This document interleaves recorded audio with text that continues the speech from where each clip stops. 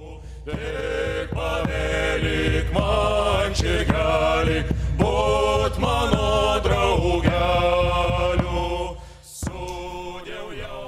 afternoon, everybody. I will present something that is the outcome of an interplay between soil scientists, archaeologists, and historians and archaeobotanists about the early development of Brussels in Belgium.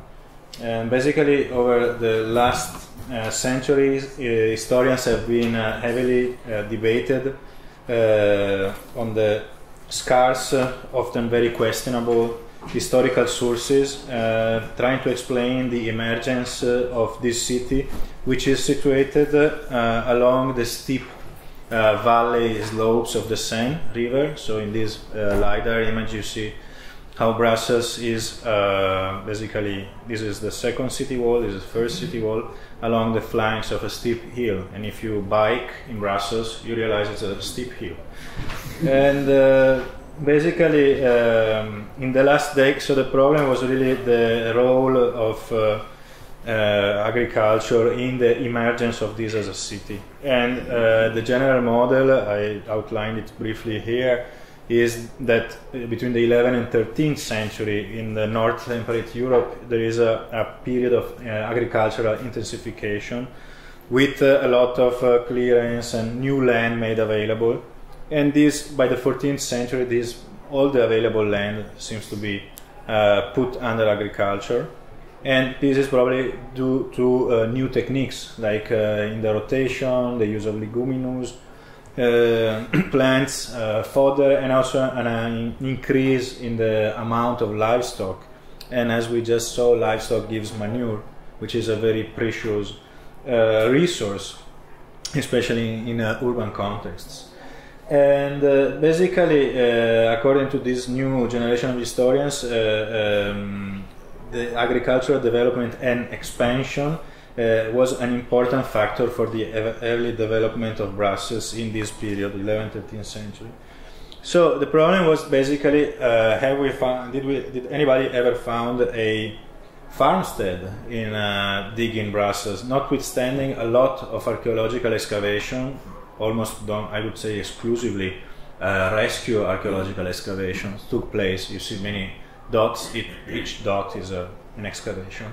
And the answer is no, there's no such farmstead. But in digging, you always find what you're not looking for normally, or something you cannot explain. But we found oftentimes what's called dark earth layers. So dark earth is it's a term that comes from British archaeology, and it basically is meant to, it defines thick, dark, of course, homogeneous and rather organic rich layers or units or stratigraphic units that are normally covering rather wide areas in urban context. Okay, and this is just a selection of dark earth from Brussels. So you can see they have a little bit of variability, of course, because the soil conditions are not always the same, but in general thick, dark accumulation that can be, not always, but oftentimes are rich in archaeological material within. And basically we developed, with the support of the Brussels Capital Region, a resource protocol to deal with this dark earth.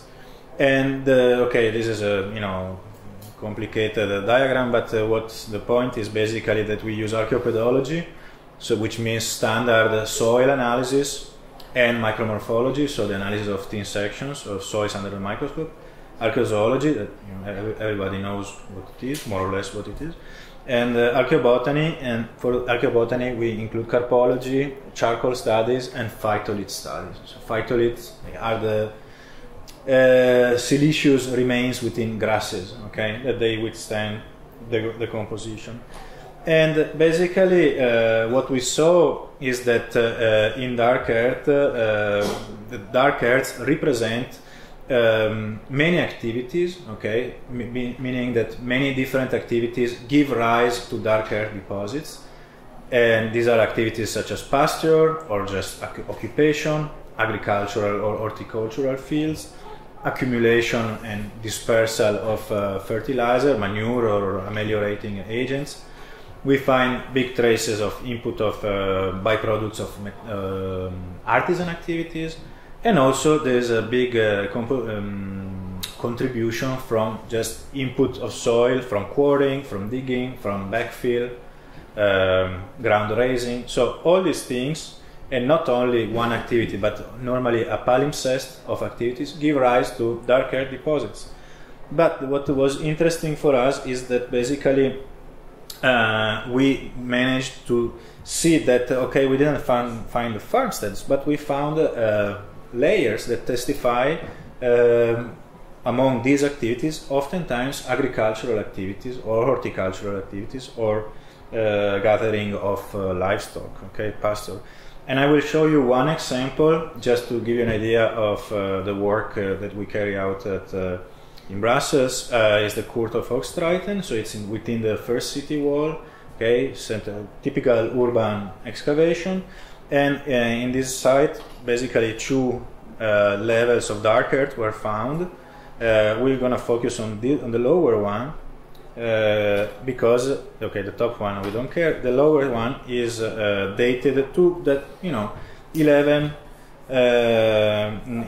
12th century. So it's in that window that is crucial for the development of Brussels as a town. And if we look inside this dark earth with that research protocol I showed you before, basically we notice that it represents really a palimpsest of activities, meaning activities superimposed on each other, and based on the archaeobotanical and soil properties, we concluded that the earliest phase of dark earth formation in this site basically corresponded to a pasture land, okay, a soil as a pasture. So this is what we see under the microscope, okay, looking at these are thin sections, we look under the microscope, and these are happy worms, okay, because they can drill through the soil. And high biological activity characterize this type of scenario. So let's say the soil qualities are such that the biological activity is high, and there's an open landscape, grass vegetation. But then this dark earth of the Court of Hoogstraten basically developed into something else, and we find in the top part traces of agriculture. Okay, so it went from this to something like that. And what are the main indicators of agriculture? The main information we get comes from the phytolith study. Okay, so you see this is how they look in the thin sections. These little silica remains that are that can be identified and interpreted, give an interpretation as an agricultural field. So basically, if we plot what we found in Brussels for the 10th, 13th century, within mostly, almost exclusively within the first city wall, which was built in the 13th century, the picture that emerged is like an alternation of, not an alternation, the presence of pasture, parcels, crop fields, and also activities like quarrying. There's a lot of soil movement, meaning extraction, and production of quicklime in some sites. That give us a picture of activities related to the primary sector, which fit well in a rural, just I cannot pronounce the German word that my colleague before me used, but like a rural town, a town where the inhabitants, or a proto-town where inhabitants are busy with rural activities, typical of the rural activities.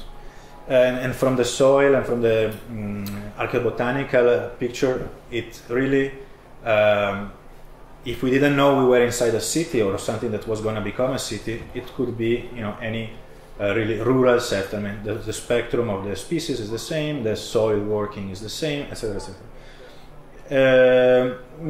So let's say the conclusion of our study is a switch from the traditional historical model that is very debated because it's not really, let's say, truthed by archaeological finds. Traditional model was like the city of Brussels develops around a castrum or a castle, okay, which is the nucleus, and then around it a new community or a community finds basically their place, and this is going to then become a city surrounded by the first walls. The model we think we can propose, at least, or discuss, is like basically of many rural or settlements or nuclei anyway, that at some point they become denser and they merge together. And this picture, this second model, would also explain the shape of the city wall, which doesn't in this way goes basically, this is the river valley, and so here we're on a slope, okay, and it doesn't really follow any morphological or geomorphological limitation or necessity. So we think that this, for example, this bulge here, it's could be explained in sort of trying to contain, to embrace the status quo at the moment in which they surround this set of nuclei, which with strong rural agricultural connotations. I just would like to acknowledge, of course, the Capital Region that funds this, finances this research, and the whole team that is behind it, and also other people that are always a mixture between archaeologists, archaeobotanists, and soil people. So, thank you very much.